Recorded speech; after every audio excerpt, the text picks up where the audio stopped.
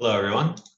We are now in week 4 of our technical writing course, and this week's lesson focuses on resources. So what this lesson is all about is finding and then properly integrating research or source material into your own writing. So as we are crafting our arguments about and our different documents about the topics, the controversial topics that we chose earlier in the course, our arguments need to be research based. We need to be digging around in the library databases, on Google, Google Scholar, things like that, to find sources from credible places, academic journals, um, websites associated with the medical field, etc., and constructing or using that evidence to build our own arguments. And so the work this week, we have 2 assignments, and the work in both assignments is essentially challenging you to be able to do this kind of research and properly cite it and give credit to where it came from. So what I wanted to do this week is make a short video where we can look at both of the assignment prompts, and I can kind of go over them with you and explain the differences and the intricacies of them. So let's jump in to get started. Let's just go over the announcement together real quick. So we have an idea of what we're working with for the week. So here's our announcement, our week 4 resources. Our first assignment is the summary assignment, which is due Friday the 31st by 11:59. And our second assignment is the references assignment, which is due Sunday the 2nd at 11:59. So there's no discussion or anything this week, just these 2 assignments that are going to have you doing research and then writing about that research. So let me get started with the summary assignment.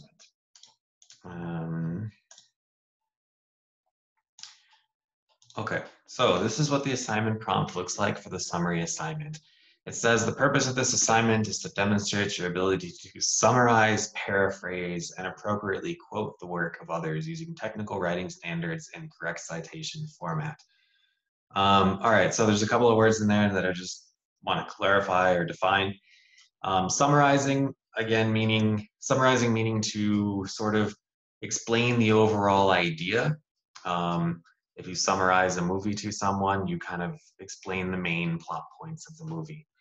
To paraphrase is to take a passage from a text or from a source and put it into your own words, trying your best to maintain the same feel, the same meaning, the same intentions as the original author, but you have changed the wording to fit your own voice and tone.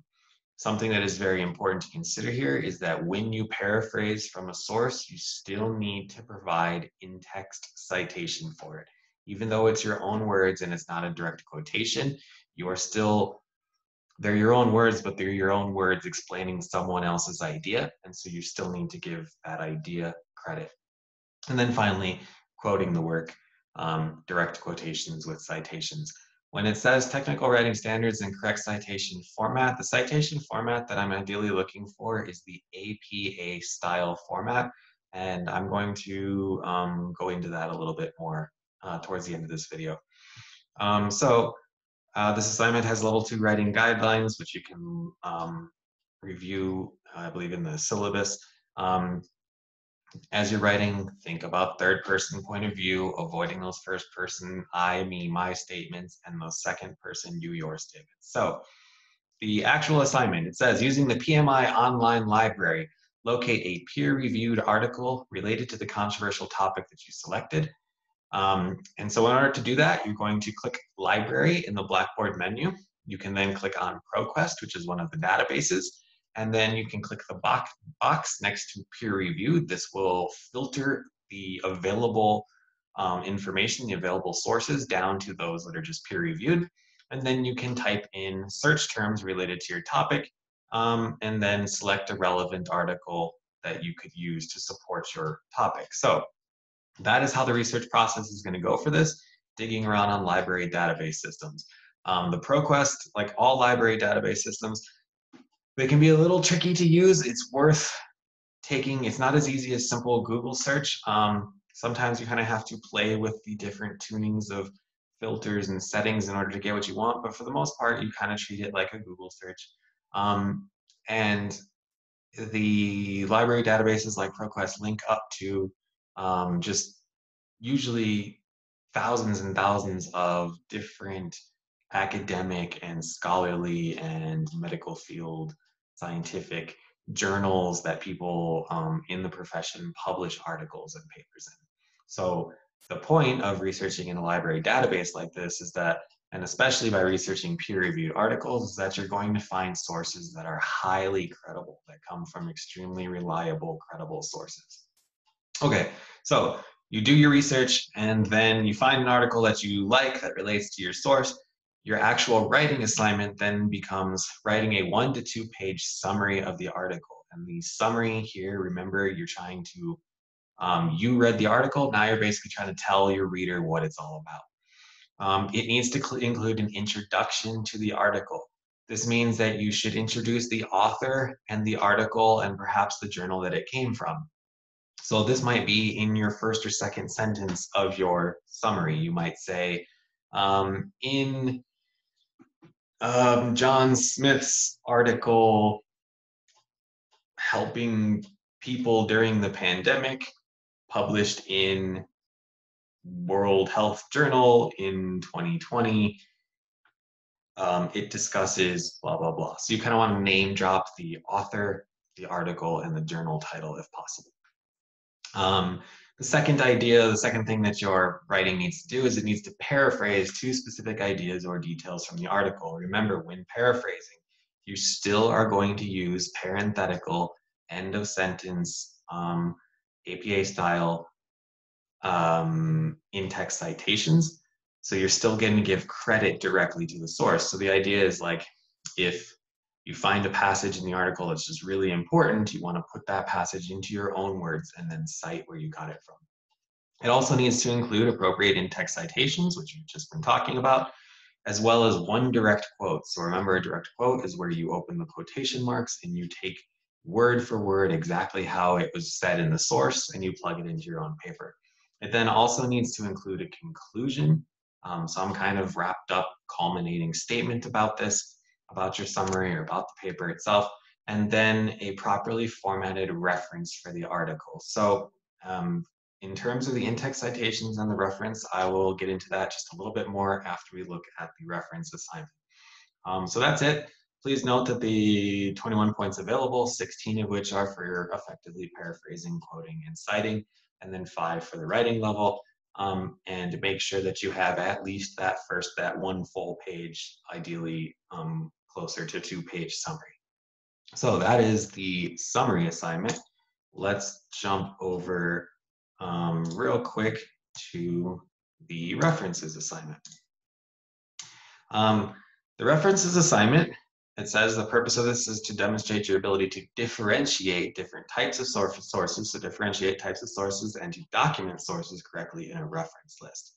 So what you need to do is you need to find 3 different sources. One of them needs to come from the PMI online library. I am totally fine if this PMI, this first source is the same as the one that you use for the summary assignment, that's cool. You then also need to find a professional or official website, ideally looking, the more credible and reliable the website seems, so try to avoid like blogs and personal kind of websites. Keep it more to like official businesses or official institutions like the CDC, right? And then just a general web search. So you're going to find 3 different sources. You are then going to write a 1-paragraph summary of each source. So 3 total paragraphs. You'll write a paragraph summary of source A, paragraph summary of source B, paragraph summary of source C. These summaries need to include in-text citations because you are summarizing information from the text. So you're going to have an in-text citation in each of those sources. You are then going to rank the sources from most reliable to least reliable. And you want to use criteria for evaluating sources that can be found in this lesson. to explain and support your ranking. So you're trying to think about which of these sources is the most believable, the most trustworthy. And then you want to create a reference page for your 3 sources. Again, you can follow the reference guidelines within this lesson, and I'm also going to go over that with you right now. So this one, you're basically just writing 3 paragraphs and then a little bit of an explanation as to why you ranked them that way. You can do it just like 1, 2, 3, paragraph 1, paragraph 2, paragraph 3, in whatever order that you think is the most reliable. And then just like a short paragraph saying why you ranked them that way. And then a reference page. One thing to note is there's this assignment down here. It says include the term summary. It wants you to label the reference assignment as the summary assignment. That's a mistake. You can label this assignment references and then your last name or first name. That's fine. Okay, so now that we've looked at the prompts, the next thing I want to share with you guys is a website to kind of help you with all of this. So this is a website that I will reference regularly if I haven't already done so. I do it in the comments of papers, I do it in these videos, I do it in... This website is just a really important one for our purposes. And it is the OWL Purdue University Online Writing Lab. So OWL Online Writing Lab. You can find this by just Googling OWL Purdue APA. And what this is basically the best online style guide for the APA publication manual. So the APA, the American Psychological Association, is an organization that creates and maintains and updates a set of rules and guidelines for writing academic papers and properly citing and referencing your research. So on this website, you'll have an APA overview workshop, an APA formatting and style guide, which will explain to you how to format your papers. The things that are really important here, if we look here at the formatting and style guide, is you have on the left here some links on how to do your research itself, and then some resources to help you, as well as just an overview in terms of like what font should be, spacing, things like that. And then the most important stuff is that you have guides here on how to do the parenthetical in-text citations, as well as how to do the complete references at the end of your papers. So there are 2 main steps, I guess 3 main steps to formatting a paper in the APA style, and that the first is that you have just the general paper formatting in terms of font and headers and all of that, which is explained here under the general APA guidelines. The second step for an APA paper is that you have parenthetical in-text citations. They will look like this. It is basically that you use the author's name and then the year in parentheses, and so it'll be something like Jones, 1998, states, or found, or noted. Generally in APA, they use past tense for these little lead-in phrases. And then that lets us know that this little bit of writing in your paper or in your paragraph is from someone else. It's someone else's idea, not your own. And then finally, at the end of an APA paper, you have what is known as your references list. And so here there are all sorts of guidelines on this website to go over how to put together a reference list. I'm keeping this kind of generalized and not going into too big of a detail, too much detail explaining the specifics of how to do all this, because this isn't really something that you just memorize and learn and then you're done with it. It's the sort of thing that you go back to and kind of figure out for each different type of source, how do I reference this one, or how do I do the in-text citation for it? It's not a learn this system and then you're done sort of thing. Even professional writers who are publishing papers all the time are usually not like instantly able to remember exactly what order things go in a reference. It's just the sort of thing that you come to the website and you look up how to do it. I will give you a quick warning right here. This is Citation Machine, which you can use to generate the references for you. I would be careful with this. More often than not, it makes mistakes that can be sniffed out by annoying English teachers like me. This isn't a hard process. It's just taking the 10 minutes or so to look through the website and think what type of source it is. So if you got a source from the databases, you're looking at it on the computer, which means it's an electronic source. And you click on that, and then it would give you all the information on how to do it yourself. So that's pretty much it for the week. We have those 2 assignments. Neither of them is all that challenging or difficult or long or intensive, I don't think. But the research part of it might be.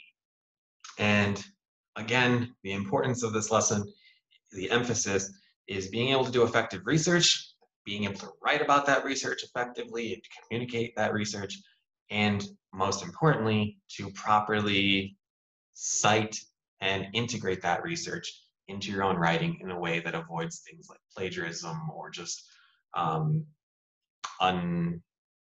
claiming ideas as your own that are not. That's it. I hope that this video was helpful with these 2 assignments. Let me know if you guys have any other questions for the week. I'm always happy to help.